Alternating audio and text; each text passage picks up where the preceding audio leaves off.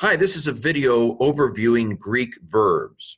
There are so many tools today that are available for the student. It used to be you had to memorize all these forms. There was hardly any other way to do it. You could buy, of course, they did have paper interlinears and paper analyticals and things like that. But I think it's only been recently when there's been this pedagogical shift to where, most people forget these forms anyway. The old purist model was grossly ineffective. Maybe 5% of those who studied Greek remembered the forms even by the end of the summer after their first year.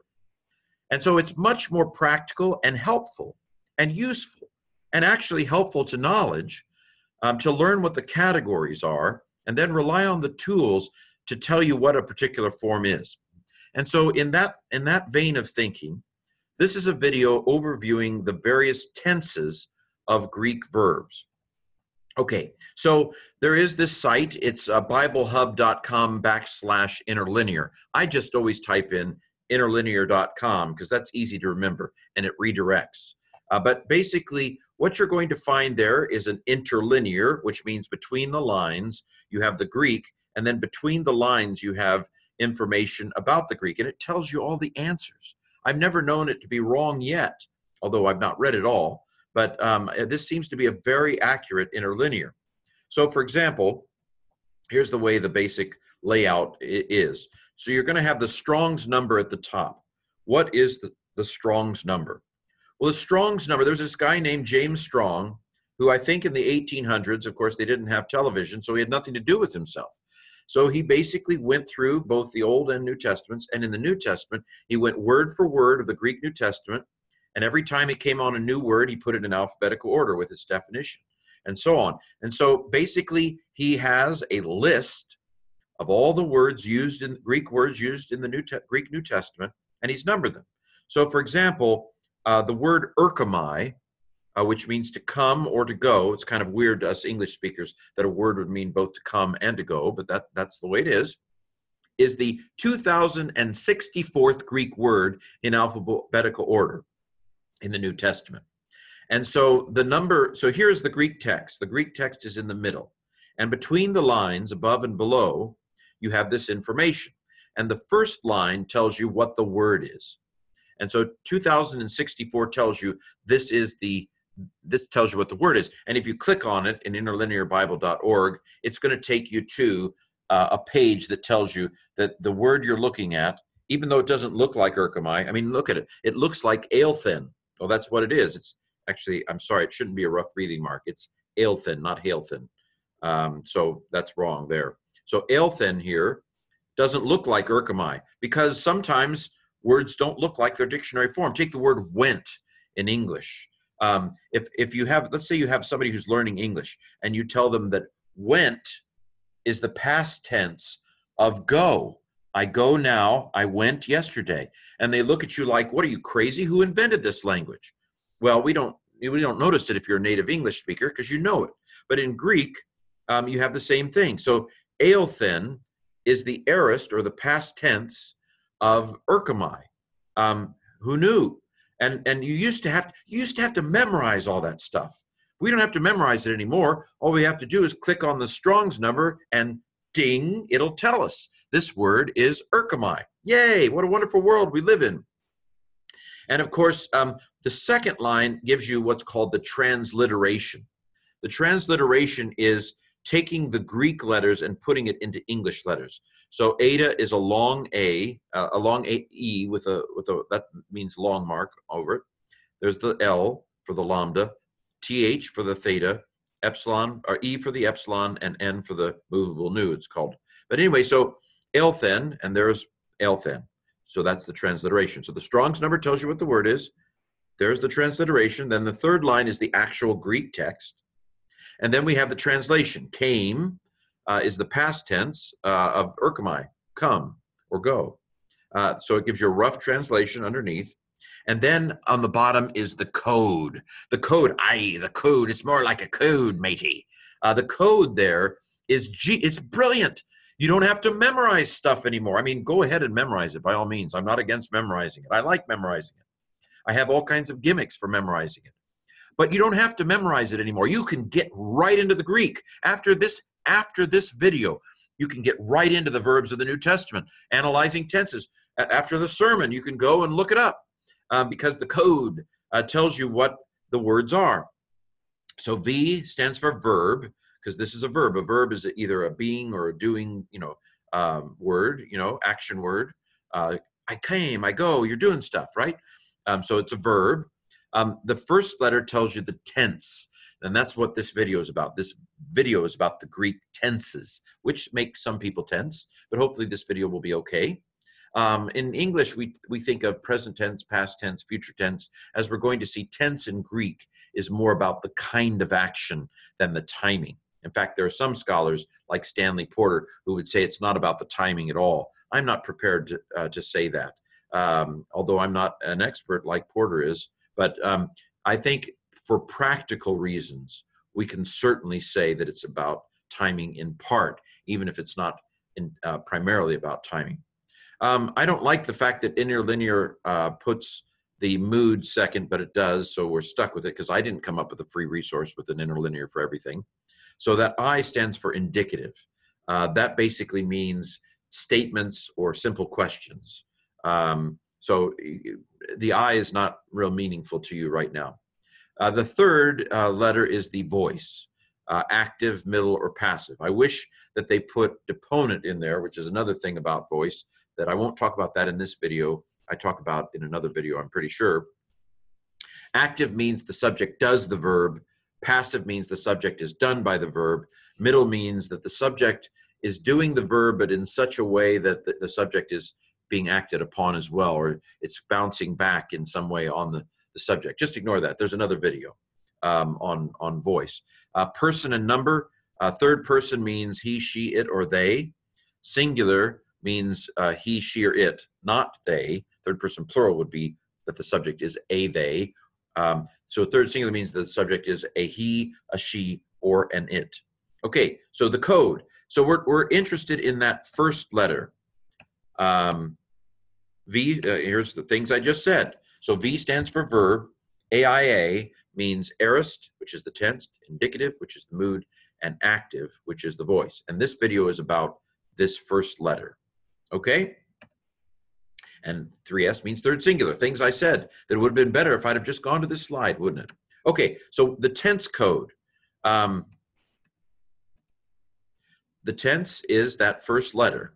So I've already told you this is aorist. You don't know what an aorist is yet. Aorist, let's just call it the past tense, the simple past tense. So here's an example. 26 tells you, if you click on the 26, the Strong's number, it's going to take you to a word, agapao. Now, agapao doesn't look like agape sen. Who knew?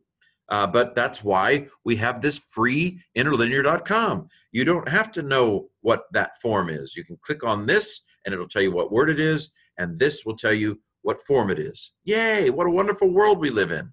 It's the internet. I invented it. Okay, so this is the transliteration. Agape sen, the middle has the Greek, then a rough translation, loved, and then the code at the bottom. This is great, right? So again, the first letter after the V is the tense. So what are the Greek tenses? And now, drum roll, please. These are the tenses in this video. So P stands for present tense, which I am loosing, or I loose. I stands for a past tense called the imperfect tense. I was loosing. So it's kind of like the same continuous flavor of the present, but in the past. There is a future tense, will loose. There is an aorist tense, which is a simple past tense. I loosed. There's a tense called the perfect tense. He has loosed. It has the sense of it happened and that loosing state remained. And then there's also a pluperfect, which is the past perfect, had loosed. Okay, so those are the tenses and the code in interlinearbible.org for the tenses. So the primary connotation, if it's not time, what is it? What is the primary connotation of tense if it's not time? Well, it is the kind of action, or for those of you who like German words, the Aktionsart, The Aktianzart, the kind of action. Yes, throw that around at lunch for your friends. So basically, there are three kinds of action that a Greek verb can have. There is the simple kind of action, which is undefined. It just says it happened. It doesn't say, it literally means unmarked, one of the versions of this. So if the kind of action is unmarked, I'm not telling you how it happened. I'm just saying it happened. And so that's the bleh, plain kind of simple kind of action, undefined action. Then there are some forms that tend to have a more continuous or ongoing flavor. He is loosing. So that in the present tense, the difference between these two would be he is loosing, which has a more continuous flavor, or he looses. He looses is a simple kind of undefined version of that. And then there's a completed or perfective kind of action in Greek. That means it's done and it stayed done. I've been married for 20 years. You know, I got married and I'm still married. It's done. It was done back then and it's still done. Okay, so there we have the kinds, those are the three kinds of actions that the tenses will, that in Greek will interact with these kinds of actions. So when you bring in time, here's a little chart. I don't know if this is helpful. If it's not helpful, just ignore it. So you have present time, future time, past time, and then you have these three different kinds of action. And so when we play out the tenses in Greek with the kind of action, it ends up like this. So the present tense, I have it in bold here because the present tense primarily connotes present time continuous action. I am loosing. So you could translate the basic present either I am loosing or I loose. Preferred is the I am loosing version because it is present continuous. Now the present tense can also mean present simple, I loose. You know, roses are red, violets are blue. You know, skunks stink. Okay, that's a kind of a simple present statement, right? As opposed to that skunk is stinking. That would be continuous flavor. Both of the present tense does both of them, but the primary connotation of the present tense is continuous action. Okay, the future tense, the primary, I have it in bold, the primary connotation of the future tense is future simple action. He will come. I will do it. Now you could say I will be doing it. That's a continuous, future continuous, but that is not the primary. When you talk about the future, usually in Greek, it's speaking simply and undefinedly of the future. The Lord will return from heaven with a shout. It's just going to happen. Not the Lord will be returning on Tuesdays. That would be you could use the future tense to do that. But usually the future tense simply is saying simple future, it will happen. You will not kill. Okay, so in the past tense, now here's where this becomes useful. You know, you say, well, why am I distinguishing this out if the present and future tense do both of them, aside from the fact that they have a kind of a primary kind of action? Well, because here's where it gets interesting in the past tense. There are two different past tenses here that in terms of simple and continuous. If you simply want to say it happened, then you use what's called the aorist tense. He died. Jesus wept. It doesn't say how long he was weeping. Jesus was weeping for 20 minutes. Now, if you wanted to say that, you would use another tense, the imperfect tense.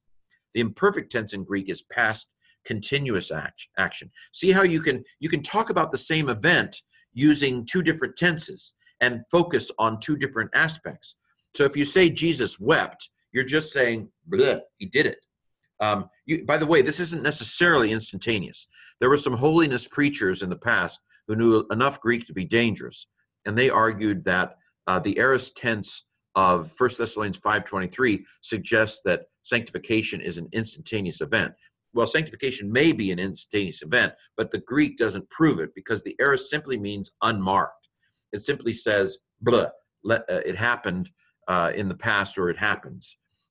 So there's a verse in Galatians or somewhere, no, maybe it's in Acts, it says Israel sojourned for 400 some years in Egypt. Well, obviously that's not an instantaneous event, but it's aorist because it's bleh, it's just saying it happened. It's not telling you how long it happened. I mean, they could have used an imperfect. They could have said Israel was sojourning in Egypt for 400 years, And you could have talked about the same event with a continuous kind of way of talking about it.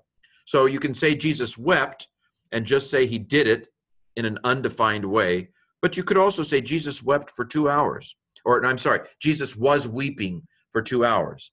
That continuous way of talking about the past tense is we use the imperfect tense to do that. So the difference between the aorist and the imperfect tenses in Greek is the aorist is the simple past, it happened, and then the imperfect is it was happening, more continuous flavor. Now, the perfect tense has to do with completed action. And there are actually 3 different perfect tenses in Greek, as we'll see at the very end of this video. So there's the present perfect. I have been married 20 years. So that's it happened and it remains the case. There is a future perfect that is very rare in the New Testament. In fact, some would say it doesn't exist. But in Matthew 16, I think it is, Jesus says, whatever you bind on earth will have been bound in heaven, will have been bound. So that suggests that at some point in the future, it will be bound, and then it will remain bound until some other point in the future. It will have been bound. And of course, Jesus bound it when he rose from the dead. When he died and rose from the dead, he bound in heaven what will be bound on earth. So it happened, it's completed, and then at any point, including now, when we bind something in the church, it will have been bound in heaven at the time that Jesus died and rose from the dead. At least that's one way of talking about it. So that's called a future tense. Have been bound for the perfect, will have been bound for the future perfect, and then past perfect had been bound. So let's say that somebody is married for 5 years and, sorry for the example, let's say they get divorced after 5 years. You could say they had been married 5 years when they got divorced. So it happened, it was completed action, it continued, but then it ended at some point in the past. Or at least I'm talking about it from a perspective of I mean, you could talk about it. You could talk about something that has continued. So again, this is about how we're talking about stuff. So I could talk about my marriage and I could say, we had been married 5 years when we went on a cruise. Now that's a past perfect. We had been married, it happened, and then we were married 5 years, and then we went on a cruise. And I could still use the past perfect even though I'm still married. We had been married 5 years when we went on a cruise. So you see how the perfect tense works. Has been married, speaking of it in terms of its continuation into the present. You will have been married 5 years when you go on a cruise. Let's say you're not married now, but you will have been married 5 years when you get your 5-year anniversary. So you see how it's about how you talk about it, completed and continuing. And you can do that either in the present or in the future or in the past. So those are the perfect tenses. Okay, so it's a brave new world, not like English, is it? So the present tense. The present tense tends to be continuous action in the present time. So let's put a word up here. So plereuste. It is a verb. It's present because the first letter is a P. And I gave you the code a few slides ago. It's imperative. That's what the M stands for, but don't worry about that. That'll be another video. Then P is passive here. Be filled. And then it's second person plural. So if you clicked on that, it means to fill. I should have translated it something like be being filled. This is from, I think, 1 Thessalonians 5, where it says, be being filled with the Holy Spirit. It's a continuous action because of the present tense. It means you should be in an ongoing state of being filled with the Holy Spirit. It's Tuesday. Are you filled with the Holy Spirit? It's Wednesday. Are you filled with the Holy Spirit? Be being filled with the Holy Spirit. Be in a state of filledness with the Holy Spirit, not just once, but continuously. May you be filled, be being filled with the Holy Spirit. Okay, so the present tense primarily means continuous action. The sense is that a person not just be full of the Spirit once, but as an ongoing, continuous kind of experience. Of course, we don't want to overdo this sort of things. They're just talking, right? They're not doing this overload, but there is truth to what we're saying here. These are the primary connotations. The future tense, primarily undefined action in future time. So this tells you the word, click on it, and it'll tell you that the word is baptizo. You don't have to memorize it because it tells you. So baptizo means to baptize. there's a transliteration, there's the Greek. Will baptize, again, what does the code tell me? It's a verb, it's future is the tense. It's indicative, it's active, third person singular. He will baptize. I baptize you with water, but he will baptize you with Holy Spirit. Okay? The passive would be he will be baptized. I think that's what it says, although it's under my menu strip, so I can't see, but I think it's saying that the passive would be he will be baptized. Future tense, okay? Aorist tense, this is the simple past tense, undefined action in past time. Now, again, we're going to find out, if you continue on your Greek journey, you're going to find out that the aorist isn't always in past time. But because we're starting to learn the tenses, let's go ahead and say it's undefined action, possibly in past time. In the indicative, it's going to tend to be in past time. So here's an example. So the code tells me that this is a verb and that it's in the aorist tense, indicative, active, third singular. So if you click on that, it's going to tell you the word is agapao, to love. You don't have to memorize it because it tells you. Here's the transliteration, and this is probably from John 3:16. For God so loved the world. Now, it doesn't tell you how God loved. It doesn't tell you how long God loved. Maybe like we know from our theology that he continues to love us, but it simply says he loved. It doesn't, just on the basis of the grammar, he could have stopped loving you after God so loved the world, he created the world, and then he got sick of it and he stopped. It doesn't tell you what happened. It just say, blah, he loved the world. Okay? So basic aorist translations. Basic aorist translations. So what we've done so far, I didn't give you nuances of the present tense, but there are some nuances that these things can have. Well, okay, that's a later video, a later slide. Basic translations, just to start off with, Jesus wept, blah, it happened. He endured them 40 years, blah, he endured them. Notice that this isn't instantaneous. So the aorist doesn't mean instantaneous. Passive, he was wounded for our transgressions. They were received. Again, you can see how the active, the subject does the verb, the passive, the subject is done by the verb. Okay, I'd ask for questions, but you're not there. Okay, nuances of the present tense. Now we're getting into some nuances. So the most basic nuance of the present tense is something that's going on right now. Ken is making a video. Ken is teaching. That's the descriptive present. But there are, and I've heard people say, well, Romans 7 has to be about Paul's current experience because it's present tense. Present tense, remember, the primary connotation of the present tense is continuous action. But it doesn't necessarily mean always present time even. So there's a historical present where you talk about the past tense.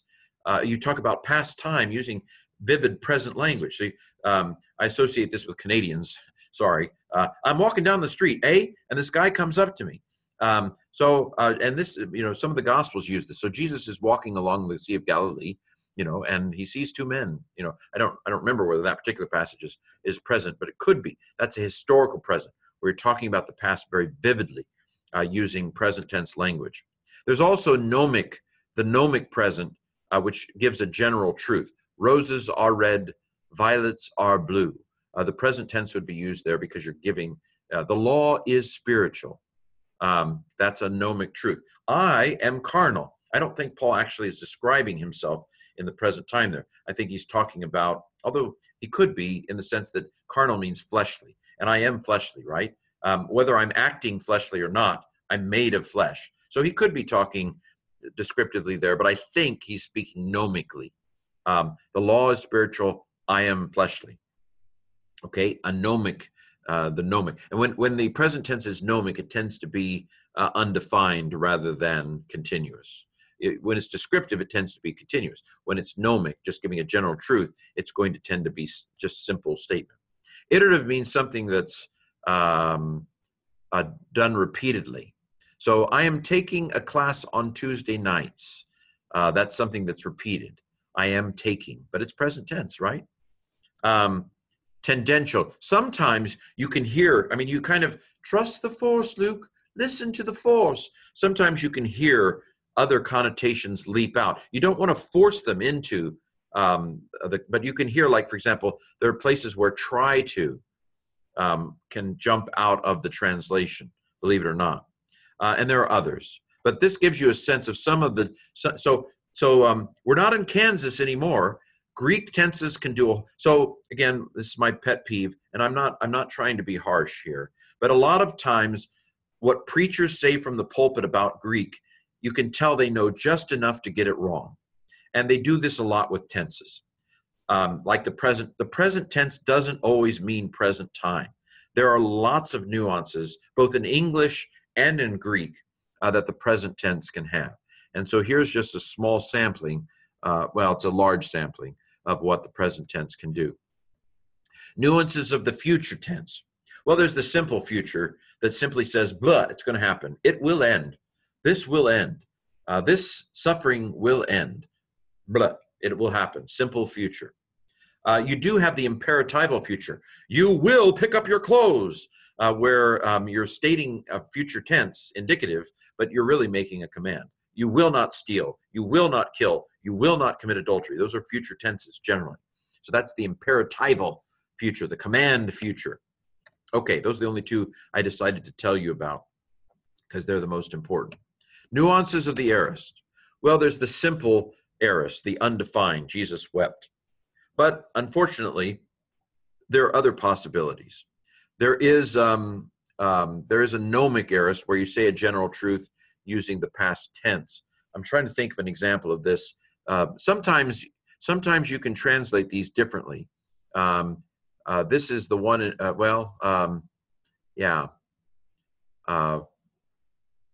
God has acted in history. I don't know that that's a good example, but a general truth in the past can be a general truth can be stated by using the aorist tense. This is an interesting one, the epistolary aorist, because when they wrote a letter, when they would be reading them, the letter would have been written in the past. So when Paul says, "I have written to you briefly," he's of course writing it in the present tense when he writes that. But when they read it, it's in the past tense. I wrote you briefly concerning these things, because when they read it, he's in the past tense of writing it, even though when he was writing it, it was in the present tense. Isn't that interesting? So I think we would do it the other way. I would say, "Hi, Mom, I'm writing you for money. I write you for money." But if you were doing it in the Greek world, you would say, "I have written you for money, Mother, in hopes that you will give me some."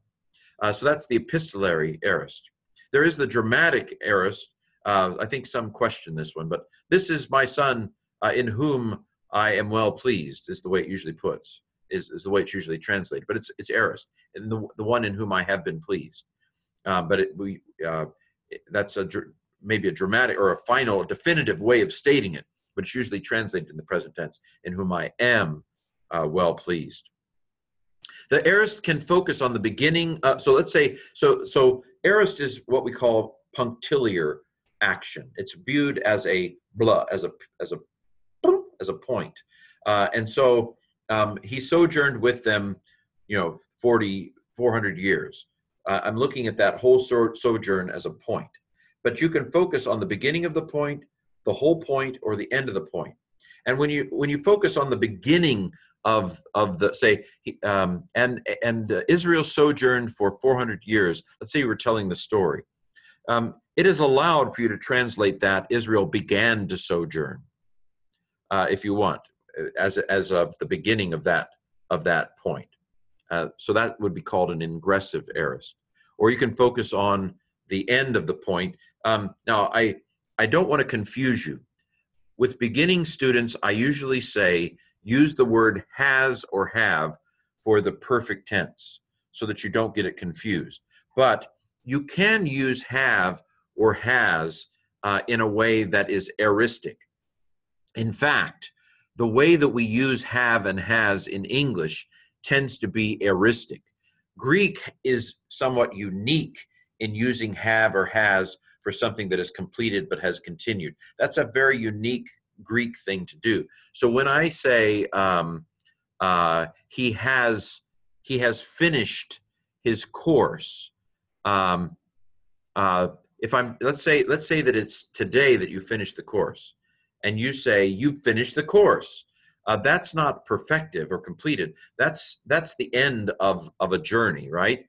You have finished your course. That's an aorist, a consumative aorist or a resultative aorist kind of use. And then if you just look at the whole thing, Jesus wept, that would be a consumative, maybe a consumative aorist, looking at the whole thing. Or he delayed 40 years, looking at the whole thing. Okay, so those are some of the nuances of the aorist. By the way, if you're a beginner, don't be thrown off by this slide. In fact, you're welcome to skip it, although it's too late now because you've listened this far.